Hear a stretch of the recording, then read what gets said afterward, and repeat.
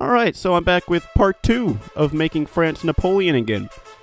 Now, we're gonna attack Russia at some point, but first we got a bit of cleanup to do. There's still a lot of rogue, unaffiliated nations in Europe that I think we should bring into our alliance.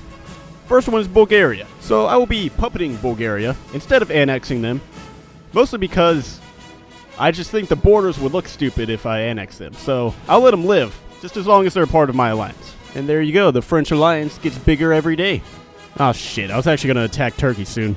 But with Polish protection, that might be a bit more difficult. So I'll just go after the Greeks instead. Again, puppet, because can't have those messy borders. I also gave Thrace to Bulgaria as a sort of consolation prize and apology for me attacking them earlier. And now the whole Balkans is under French alliance control. Portugal, get ready. You better bend over and prepare for moi baguette. See, now there's two reasons that I will annex Portugal instead of puppeting. One, clean borders.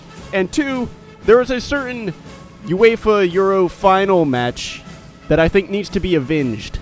Alright, so the Soviets have attacked the Polish alliance, which leaves me with a bit of a dilemma here.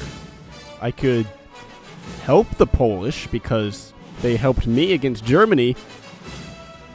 I mean, or I could attack the Polish when they're vulnerable and take their land. I feel like it's too hard of a decision, so I'm just going to attack the Iraqis instead. You know what? No, I can't do that. I have to seize the opportunity here. I mean, in a way, Poland's going to lose already, so I'm just saving them from Soviet occupation if I'm the one who's occupying them. Look, I feel a bit bad, I'm not going to lie, but they're in the way. They're in the way. I gotta get through them to get to the Soviet Union anyways. Apparently, the Spanish are still alive, and they're sinking all my convoys with their navy that just exists. I don't even know how this is happening. Oh, I see now. They're on the Balearic Islands. I forgot to annex that part of Spain. Oops. Alright, we're closing in on Warsaw. We got a lot of pockets of troops surrounded. So the Polish are, well, they're about to die. Disregard what I said earlier. We've driven them all the way up to the Baltic Sea. They pretty much only have Königsberg now, and they're still fighting. I give them credit for that at least. They will not give up. But finally, in the end, the Polish do indeed surrender. And now it's time to get to work.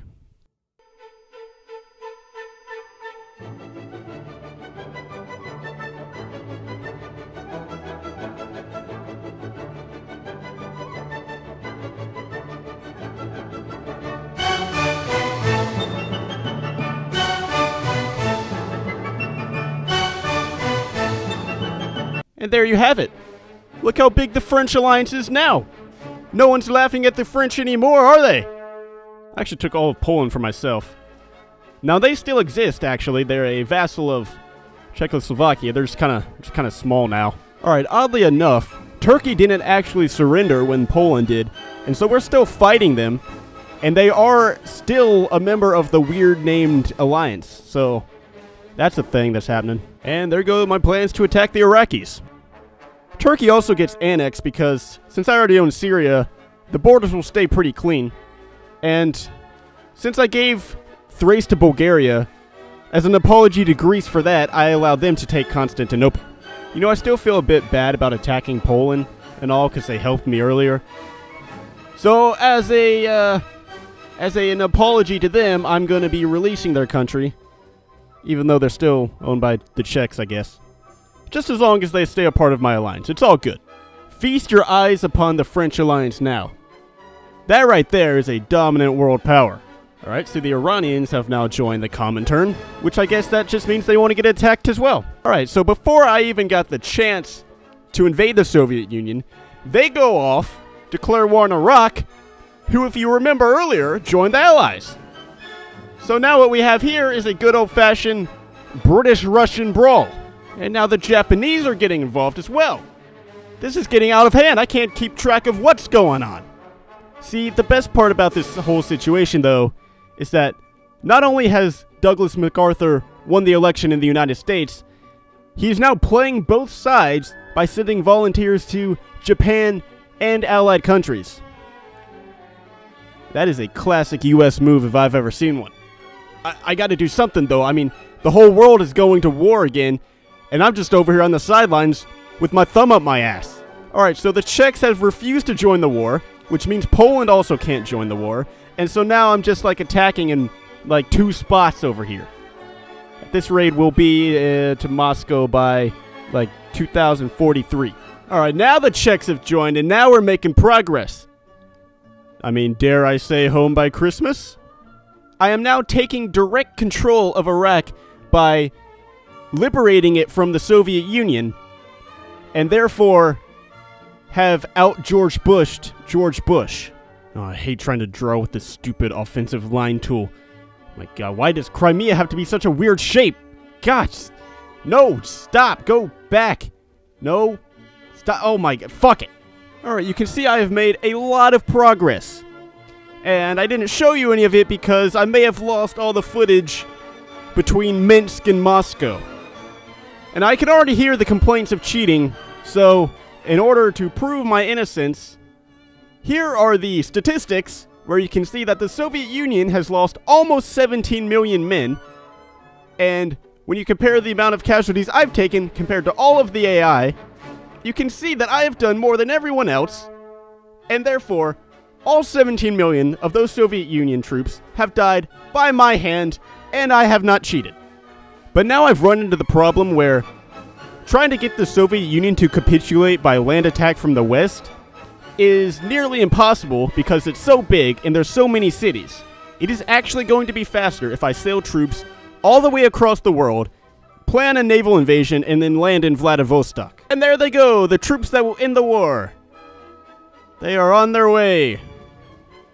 They are heading forth towards victory. Very slowly. Yeah. Alright, it would appear that my troops have decided to take the long way by going all the way around Japan. And for some reason, Canada, they're up here doing God knows what. Any moment now. And there it is. Surely that's the win, right? Is it going to end? Am I going to get the peace deal? No? Let me see here. Oh, you gotta be fucking kidding me with that. Come on, man! How hard is it to get the Soviets to surrender? Alright, I was hoping the naval invasion would be what ended the war, you know, end it with a bit of pizzazz. But instead, we're just gonna be walking right into this city, I guess. And there you have it, the war is finally over! Now it's time to get to work.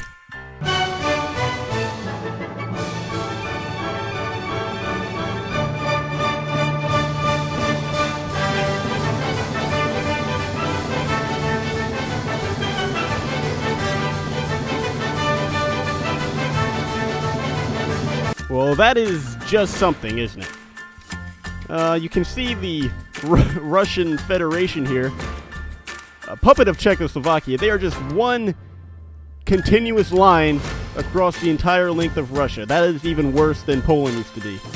French alliance, though, I mean, that's most of the world right there.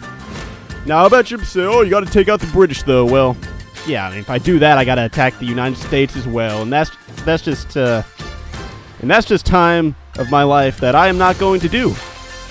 So, come at me, bro. Video done.